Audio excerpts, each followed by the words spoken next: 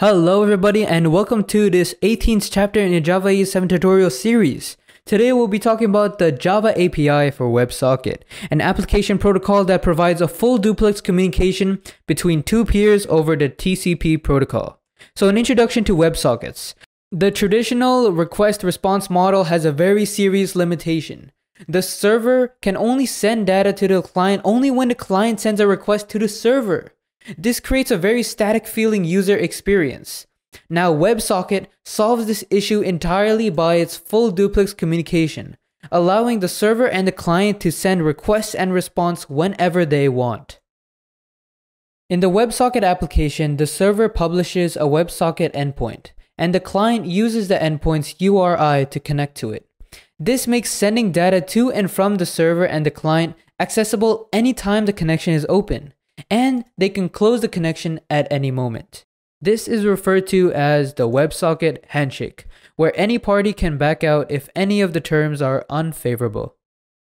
Now, the Java API for WebSockets allows you to create endpoints in two ways. Either you can programmatically make endpoints, which extend endpoint and implements its methods, or you can use the annotated endpoint, which is decorated as a Java class with annotations. So this class over here echoes any messages that come through. It extends the endpoint class, which defines three lifecycles methods: on open, on close, and on error. This class only implements the on open method, which is the only method that is required for you to implement. Now the annotated endpoints are much simpler and deploys automatically with the application. We will be using this method much more than a programmatic endpoint because it's so much easier to understand and to use. So one thing that you want to make sure is, since the container creates a new instance for every endpoint class, you can use and store data from these instances to reduce having to do a WebSocket handshake every single time a connection is broken and connected again.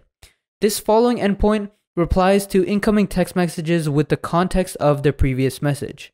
This means that whenever you create a connection, it basically exchanges data. So whenever the connection is broken again, when the connection is put back together, you don't have to do the handshake all over again. You can just show that, hey, I got this, you gave this to me, and the other guy will be like, all right, cool.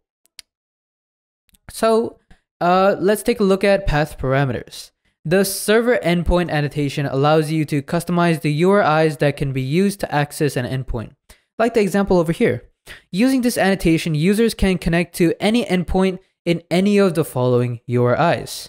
You can see over here that you need chat rooms, so all of these are chat rooms, and our room name, which can be different for whatever one you want.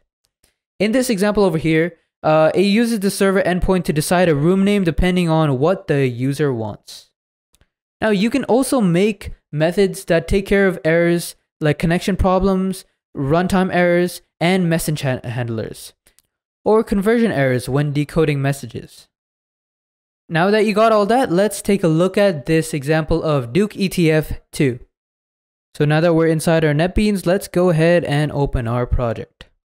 So inside our web, let's go into WebSocket and click Duke ETF2. So this example demonstrates how to use WebSocket endpoints to provide data to update web clients.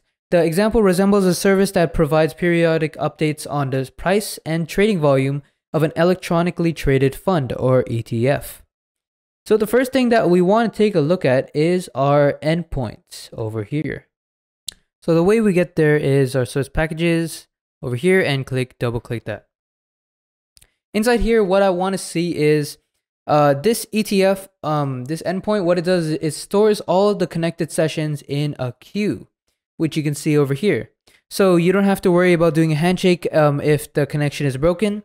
It would check the queue. If the queue is if the stuff matches up, then you don't have to worry about that. Then there's the send method, which is called when the enterprise bean has something new to add. So if it has something new to add, then it will add something to the queue. And finally, there's the on open, on close, and on error. They do exactly what they say. When you open the connection, it says open connection. When you close the connection, you close the connection. And when an error happens, an error is thrown.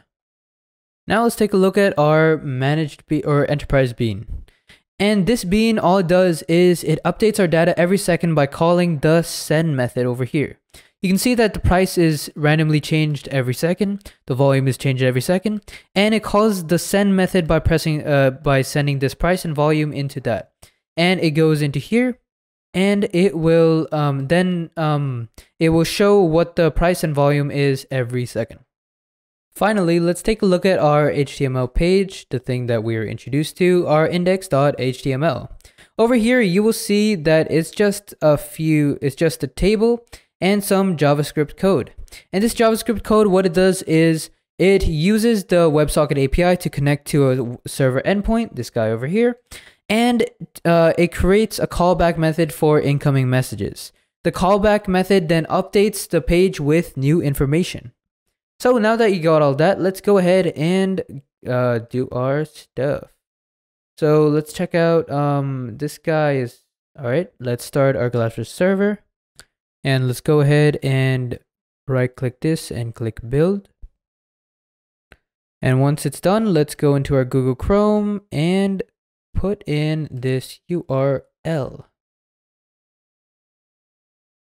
And you will see that it's the exact same example that you've seen in the previous chapter, but the only difference is this is using WebSocket instead of using HTTP.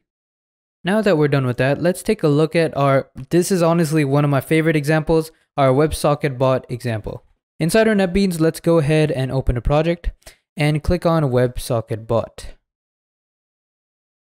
And this example demonstrates how the WebSocket endpoint can be used in a chat that users can join and have a conversation. Alternatively, users can ask simple questions to a bot that is always available. Honestly, what I want to do right now is I want to show you what I'm talking about. So go ahead, start your GlassFish server and click build. So once that's done building, let's go into our Google Chrome and type in this URL. There we go. And this is actually, all right, so let's put in our name called Viprov. Let's click join. And you can see that it says Viprov has joined a chat, and Duke, which is our computer, is telling us hi there. And you can see the users that are inside, that is currently inside this WebSocket bot. So let's say, let's try out a few things. First of all, you can see this box over here. You can type in inside here. And you can put stuff like, for example, let's say at Duke, let's ask him, how are you? And Duke will reply with, I'm doing great, thank you. And let's try something else. Let's do something like Duke. Let's ask Duke. Oh, let's ask Duke. When is your birthday? I wonder what it is. Let's try that. So Duke will reply with, my birthday is May 23rd. Thank you for asking. You can also join the chat from another browser by copy pasting this and going to another browser. Go ahead like that. And you can put another name. Let's call this guy Pranav. And he wants to join the chat. And you can see that Viprov and Pranav are users that you can join in the chat. Now, what's cool about this is that I can actually text myself, Viprov, hey. And if I go back to this guy right here, whoops. If I go back over here, you can see, actually, let me do that. Okay. You can see that, like, you could see from Viprov's angle that Pranav is saying hey to Viprov. And I can actually talk to Pranav right here. So let's say Pranav, hey. And I have replied to Pranav with hey. Now, what if Pranav leaves? Let's close this guy, and you can see that Pranav has left the chat. Now, that's the cool part about WebSocket, that you can you don't have to worry about sending requests and like the server sending responses back. All you can do is send requests and send responses to your heart's desire. One more thing that you can see is you can see the WebSocket console, and you can see all the JSON code that's going on in the background. And that's it for this example. Other than that, there's just I mean, I could go through this code, but it's kind of a lot. You can see that the endpoint over here is, well, this is our endpoint. You know what endpoints are. This is our bean. So this one will give like the responses for the, you know, like it's asking how are you, then it will say good, thank you, like the Duke will respond with that. There is also chat messages, which this is just a managed bean that represents the chat message. The chat message encoder, which encodes all your strings to JSON. Your message decoder, which encodes all your JSON to strings back again. And your index.xhtml, the stuff that's actually, you know, like you could see. And that's it for this example. And that wraps it up for today's tutorial, everybody. I hope you understand how great WebSocket can be when used to its fullest extent, and you can understand how the full duplex communication is incredible sometimes. But other than that, we'll be seeing JSON processing in the next tutorial. So we talked about JSON right now, but we'll talk about JSON more in detail in the next chapter. But until then, I will see you in the next video.